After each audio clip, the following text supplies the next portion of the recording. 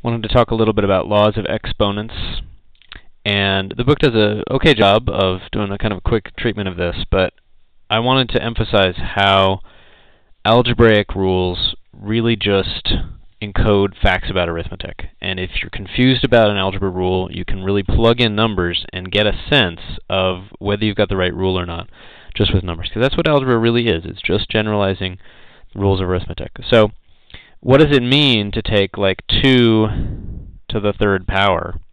It's just an abbreviation. It's just a convenient abbreviation for multiplying 2 by itself 3 times. And so that 3 is about counting how many 2's there are. And the rules of exponents are really all about two ideas: counting and grouping. And that's really all that there is to these rules of exponents that we're going to talk about. So let's look at like 2 to the 3 times 2 to the 4. That's 3 2's times 4 2's. And if we wanted to simplify that, we could just recognize the parentheses aren't doing much for us. That's just 7 2's put together. And why is it 7? What's the special about the number 7? It's 3 plus 4. It's however many are in this group plus however many in this group. So we're counting. They came to us grouped, and then we're just counting them. We're sort of just ignoring the grouping. And that's 2 to the 3 plus 4. In general, 2 to any number and another number, k and l, that's going to be 2 to the k plus l. Just because there's going to be k2's, there's going to be l2's, how many 2's together? If you count them all together, there's going to be k plus l2's. And in general, of course, I'm using 2 as a base here, but there's nothing special about that. I'm just trying to make it a little bit more low-tech and explicit. The general rule is going to be that a to the k times a to the l equals a to the k plus l. And that's one of the most basic, that's probably the most basic rule of exponents. That if you multiply ka's together and la's together, then that's going to be k plus la's all together. And the book has a treatment of this with very similar, but just a little different. Okay, now what's the next rule? Actually, let me use, sorry, if we use their letters, it really doesn't matter what the letters are. That's pretty important. But let me go ahead and use their letters. A to the m times a to the n is a to the m plus n.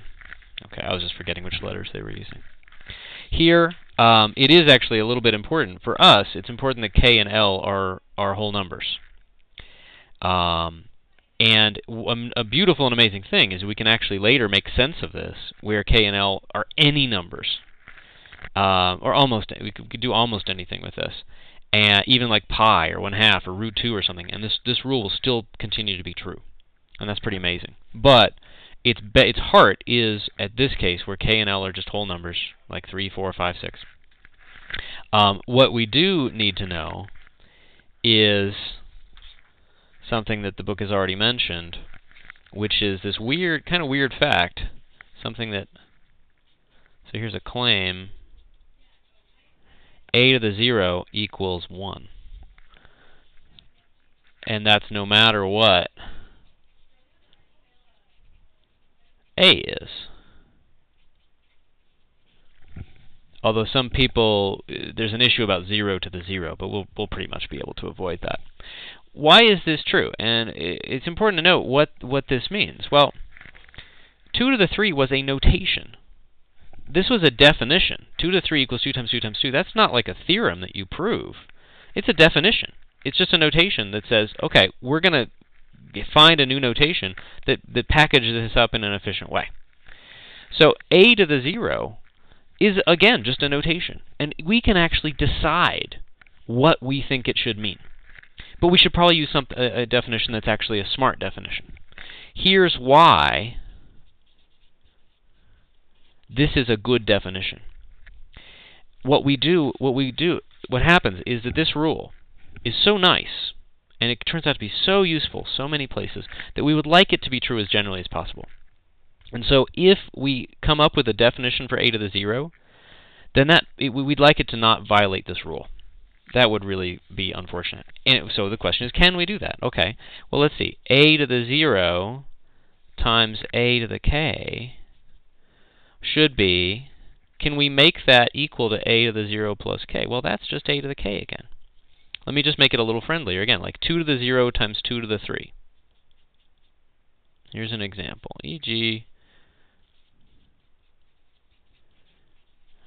that means that this number, 2 to the 0, or in general, a to the 0, has got to be something pretty special. It's got to be some magic number that when I multiply it by something, it doesn't do anything. Like this times 2 to the 3, or 8 in disguise, is supposed to be 8 still. Am I going to be able to do that? Yes, if I insist that 2 to the 0 equals 1. And here I'm going to insist that a to the 0 equals 1. And what's going on here is I'm not really proving a theorem. I'm saying this is a really, really good reason to define a to the 0 in a certain way. We better define it to be 1. Okay, so that's going to be a very useful thing. Now, let's see. What about well, let's see. Let's go back to 2's. Let's suppose I had 2 times 2 times 2. And instead of just multiplying that by some other random unrelated bunch of 2's, I'm going to repeat that group. And let's say I'm going to repeat it 4 times. So there's 4 groups of 3 2's. How many 2's total? 12 2's total. So this is going to end up being 2 to the 12th. But what was it? This was 2 cubed, this is 2 cubed, this is 2 cubed, this is 2 cubed. And when I take that number, that group of 3 2's, and I multiply that by itself 4 times, what I'm doing is I'm taking 2 to the 3, putting in parentheses, making it a group, a unit, and then multiplying that by itself 4 times. And so what I'm seeing is that that's the same thing as just 12 2's multiplied together, 2 to the 12th. So let's see why that 12 came in. The 12 came in because anytime you have 4 groups of 3 things, you're going to get 4 times 3 equals 12 things. So again, it's about grouping and counting. The general rule would be 2 to the m, yep, and then to the n is 2 to the m times n. Or even more generally, doesn't matter what the base is. I just picked 2 to be simple. And that's another rule of exponents. It's not something you have to just memorize and say, the teacher told me this. It's really about grouping and counting. And you can always remember it by just writing down an example like this. And notice the biggest number I wrote on here was a 4. 2, 3, and 4. It's all accessible if you just look at simple numbers like 2, 3, and 4. One more rule. See if we can do that in under 2 minutes. Let's say if I have, now let's look at two different bases. Let's say I take 2 times 3, and that can be a group. I can multiply that together by itself. 2 times 3. Let's say multiply that by itself 4 times. So that's 2 times 3 to the 4th power. And now it's about rearranging. It's still about counting and grouping, but we can regroup that. It's really 2 times 2 times 2 times 2 times 3 times 3 times 3 times 3. Well, that's equal to 2 to the 4th times 3 to the 4th. Doesn't matter what order I multiply things in, or how I group them. That's called the commutative and associative laws, to be really technical about it. But that's something we know about multiplication. And so in general, we're going to get that if I take a product, and I take that to a power, pretty sure this is how they read it. Oh, they use an m. Okay, I'll use an m. You just take that same power of each of the factors. Again, if you get confused about it, I highly recommend just putting in some numbers. 2's, 3's, 4's, really simple numbers to verify what the rule is. Now, what does get complicated is what if I do like a plus b to the 4th? Is that the same as a to the 4th plus b to the 4th? And I'll advertise the answer. Not so simple. We'll definitely want to be able to understand that at some point, but it's not so simple. Because this is about repeated multiplication. This is about addition. I'm not just doing the same operation and regrouping and recounting.